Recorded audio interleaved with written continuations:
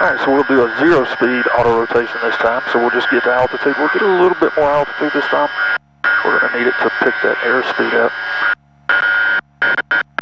But what we're going to see happen is, as we lower the collective and roll that throttle off, the helicopter's going to obviously fall, but because the airfoil's on the tail, the nose is going to pitch down.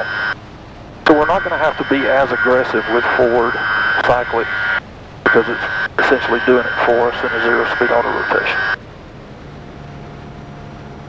I don't have anybody on final on runway 5. We're about 2100 or so.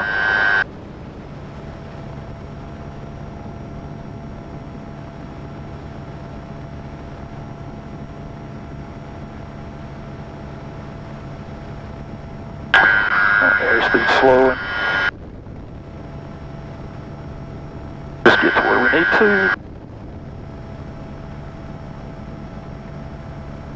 Alright, airspeed's about 0 now. So in 3, 2, 1. See that nose just fall? Rotor RPM looks good. That nose is going to fall pretty much by itself. And then I can just pitch as I need to for airspeed. And we can do that here, so we're at 1,700 feet. So let's slow the aircraft down.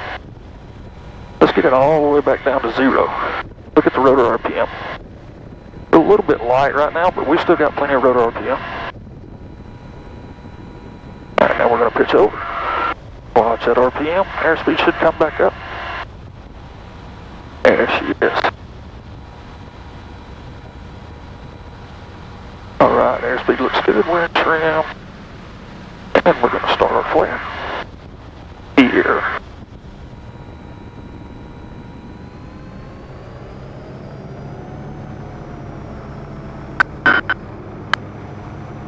Alright, very good, very good.